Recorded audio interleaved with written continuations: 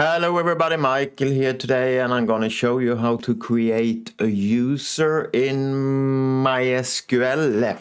So let's see what I have here.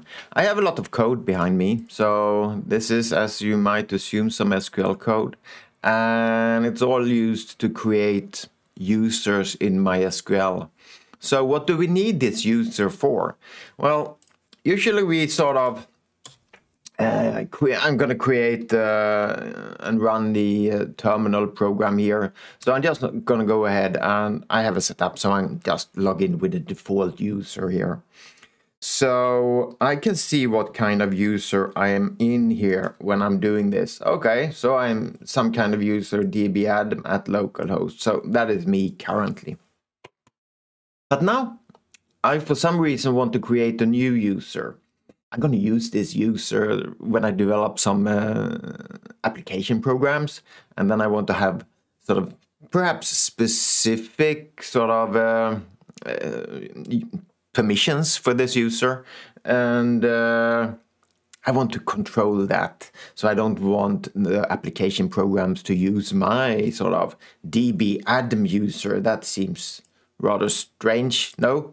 So let's see. So I'm going to go out of there. I'm going to clear my screen, and I want to go in here doing something like user Maria. And then I'm going to have a password, and this password going to be like password with some strange there. Nobody can remember. Nobody knows that password, so that's safe. So I want that to work, but I don't have that. It seems like I don't have that user here for now. So I'm going to go on and create it. So let's see what I have back here on the screen there. So here we have code to manage a user. So obviously we are sort of working with the user, sort of a database object. The information about the users are stored in the database table. And as a database object, I can create it, I can drop it. So this is a file I have here, and I usually sort of want to be able to run all the commands in this file like this at the same time, over and over again, and that's why it has this structure. But we can let's see here. So I'm going to go for two users here. So I don't need to drop them now, because they don't exist. So let's move on. We're going to create them. So I'm going to create user Maria. I'm going to give them identified by a certain password. And this Maria, I will allow that user to log in from a specific host. So I'm going to create two users, because I use the database from very different applications, very different terminals.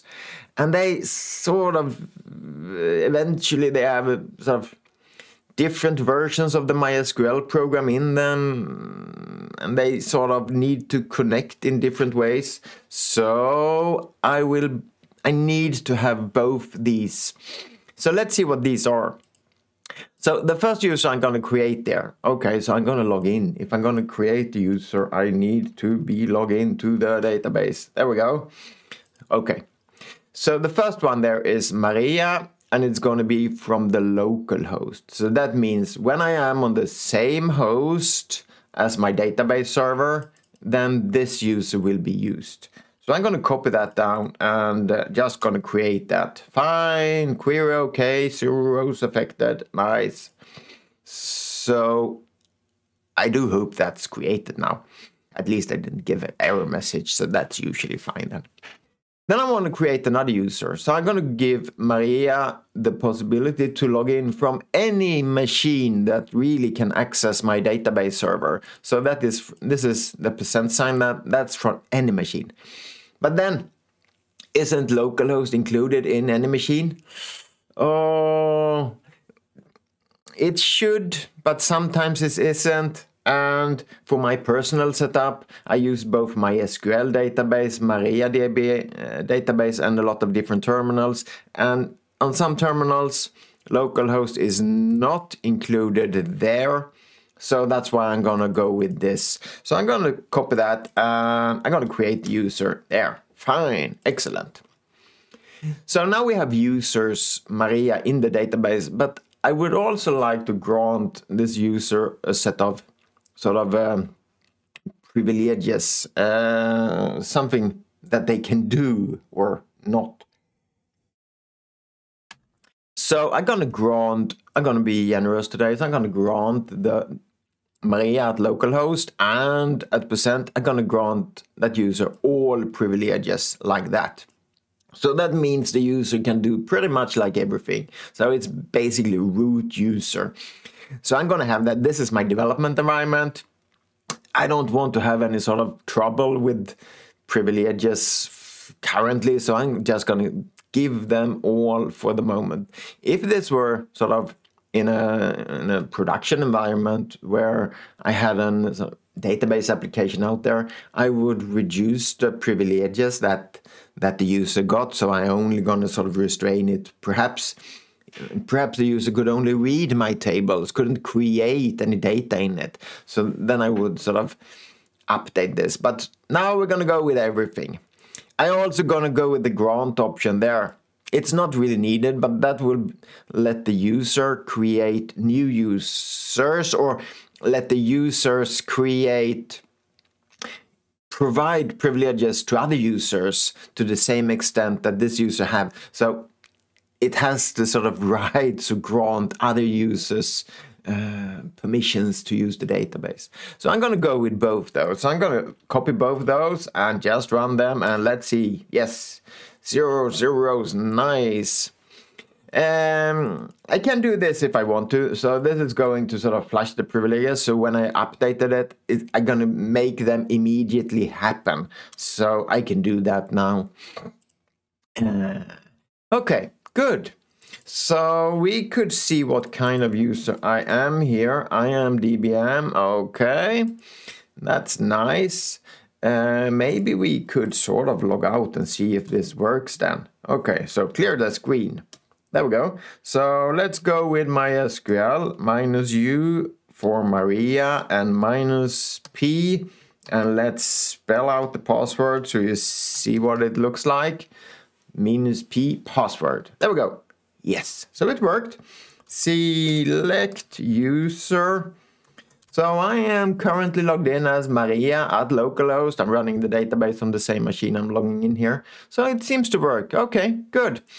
So we could also show the grants, but it's a lot of messy output. So that is showing the grants for the current user I am. So this is a large output to say, okay, this user can do a lot of things. So here we can see sort of create temporary tables, lock table, execute. Oh, so it's a lot of things. We can just sort of leave them be for now. We're not going to dig into that more in detail now. That was sort of what was behind all the privileges. So it seems to be working, right? The final thing here, so this one could be good. Show users in the database. So if we eventually forget what kind of users we have in this database and we want to see, then we can sort of take that command and run it. Oops. Let's do it once more. I can print it. Can I clear the screen? No, I can't clear the screen. Okay, sorry. I'm gonna do like this. So I'm gonna use mysql. So that is the sort of built-in database for the administrative object that is in mysql. So I wanted to do select user from user.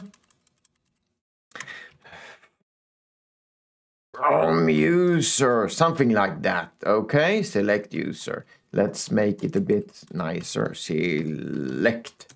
There we go. Okay, so I have these users. Let's order them. Order by users like that. Order by user. Okay, so we have DBM. We see we have the Maria DB there. We also want to see what kind of host can this user log into. So we're going to add the sort of column host there. There we go.